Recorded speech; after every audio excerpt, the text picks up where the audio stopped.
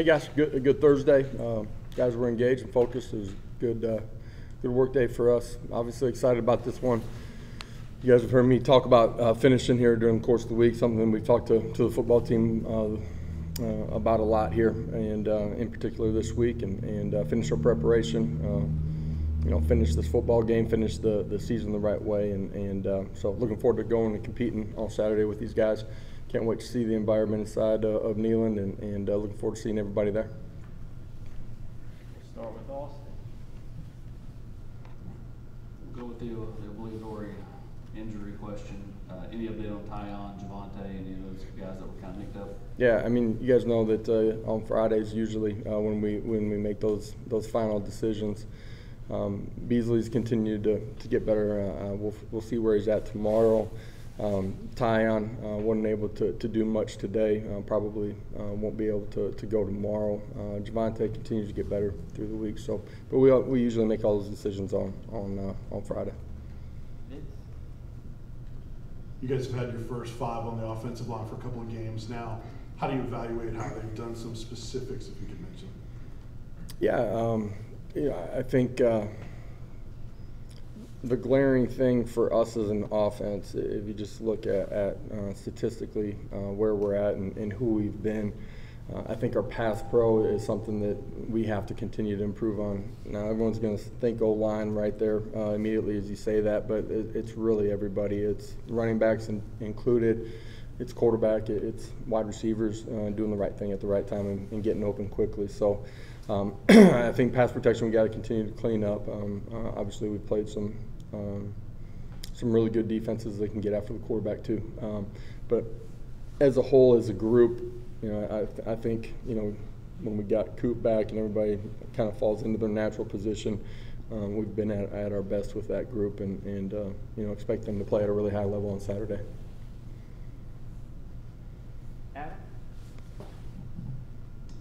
Got a recruiting question. Some head coaches like for their assistants to have regions in the recruiting. Others like more position specific. How are the responsibilities divvied up with your assistants, and is there overlap between positions and regions?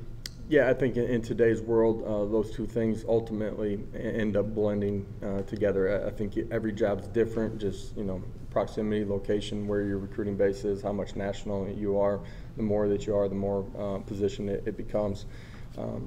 For us, we do have areas, primary and secondary areas for our coaches. At the same time, as you get through the recruiting process, the initial piece of the evaluation or finding names and seeing body types at one point in your recruiting process, it ultimately will end up getting into a position specific as well. I think it's really important though that your entire staff recruits guys too, from an area coach to a position coach to the unit, and then ultimately me as well. Wes? Josh, I know that most coaches are sort of loath to, compare players or compare teams. This guy's like this guy, this team's like that team. But Mike Eckler said last night on Ball Calls that this is probably the most fun he's ever had coaching the game. And I'm wondering, just on a daily basis, you walk into the building, does it feel sort of similar for you? How much are you, enjoying kind of being around this group? Because you would think a 5-5 team might not be anyone's favorite team ever, but it seems like y'all are having a good time. Yeah, you guys have heard me say that I love competing with these guys on game day. That's true, absolutely do. They play extremely hard, but have come to really enjoy the group as a whole. And when I say that, I'm just talking about from where we started in February, who we were, as an individual, let alone collectively as a group, the accountability, trust, and respect that we're going to have inside the building, how we've grown to be connected. It's a ton of fun. We got a phenomenal group of young men inside of our locker room. They're doing things the right way. They care about each other and compete really hard, want to be great. They're very prideful, and we have a tremendous staff that is extremely selfless and just cares about the whole. And when you are around individuals like that, man, it's a ton of fun because you're truly in a team setting, and love working with these guys, players and coaches alike. Eric and Brent. With the season still very much going on, 2 games left, how do you go about having those conversations with some seniors who may want to come back next year? Is it kind of whenever they want to talk about it, or are you trying to wait towards the end of the season? Yeah, and you may have a brief conversation during the course of bye week to get a gauge of where they're at just mentally, but then I think you wait to the end of the year and then you present information. You guys have heard me say it before. We want our players to have a chance to go chase their dreams at the next level. It's important that they understand what that process looks like, where they're at in their development, where guys in the NFL see them, potentially slated. What are the rooms for improvement and coming back? What are their goals and aspirations and coming back? Is it time for them? Family dynamics. You present all that information and then you go from there.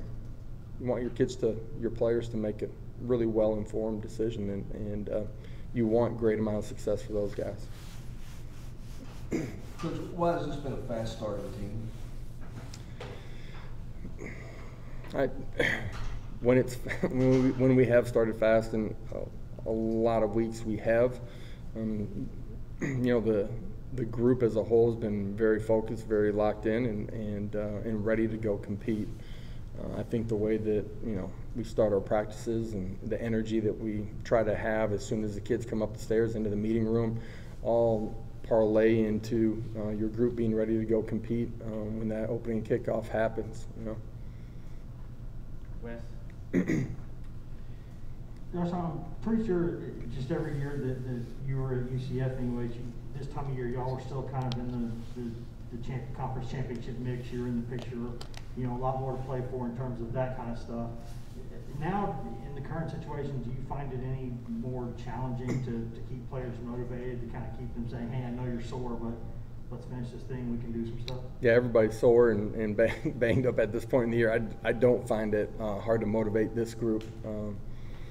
We've lost some games to some really good teams. Our guys have shown up and competed in a great way. You take a look at where we started the process week one to who we are now and how we prepare and how we compete, the consistency inside of our building because of our coaching staff, which has transcended and been required of our team. We continue to grow and get better, and this group cares a lot, right? And have been through some tough things, and man, I think they understand that they are a part of growing, and it's a group that's starting to understand that like the end result matters, right? But I don't think that's what they're truly focused on. They're focused on their daily tasks, their process that you got to go through, and that's why I feel like it's a group that's still extremely highly motivated and understands what we want to do here at the end of the season. Hey Coach, a quick follow-up to Eric's question about having those conversations about guys returning. Have you had any players approach you about wanting to return yet? No, I mean we'll have all those conversations as we finish up the season, and make sure that guys make the right decision for themselves. Ryan? Josh, what kind of season has Darnell Wright had with all the injuries you mentioned up front? He's kind of been a steady hand there, and it seems like he's played pretty well left tackle. Yeah, for sure. Highly talented, right, and has a great skill set. His best football is still in front of him for sure. A young man that I think just growing from the beginning of the season to now, and let alone in the off season, has started to understand football and enjoys the X's and O's and a better general understanding of how the game's played, from alignments to assignments to where his keys are. He's getting better fundamentally. There's a lot of room for him in his growth, which is a real positive, meaning that he's played at a high level but has a really high ceiling. Go back just a few years ago, and you're signing guys in February and maybe some junior college guys, and that's pretty much it.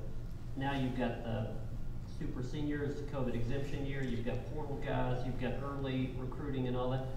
What's that challenge like of just trying to count 85 guys or whatever it is? What's that like compared to a few years ago? Roster management was never easy. You look at 3 years ago, and it's a lot easier than the process is right now.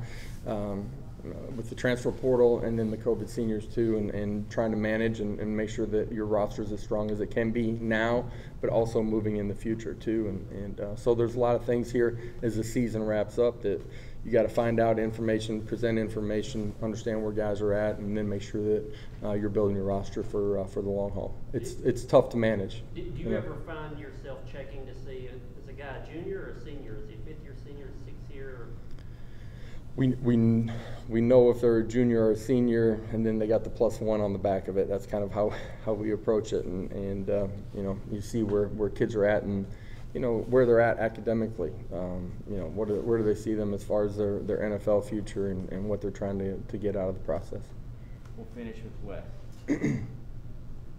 Josh, with some of the success y'all have had with some of these guys who came from the portal, do you think that kind of thing resonates with other kids who might be out there this year? Do you think that's something where you can, you know, if they contact you or you're recruiting them, you can say, listen, look at what the guys did this year. Like, here's just the stats. Here's how much they played. Yeah, I think the brand of football that we play, the aggressive nature that we play in all 3 phases of the game, the development of young guys in our program or transfers, and the success that they've had, the way that they've played this year, is a huge recruiting tool and something that's seen not only by transfers but also by young players, junior college players, high school players, and they understand that they're going to play an exciting brand of football, that there's going to be an unbelievable culture here inside of the building, that they're going to have a ton of fun in a really competitive environment with their teammates and coaches every single day, and understand that they have an opportunity to maximize their potential as a football player and as a student athlete. Thank you, Coach.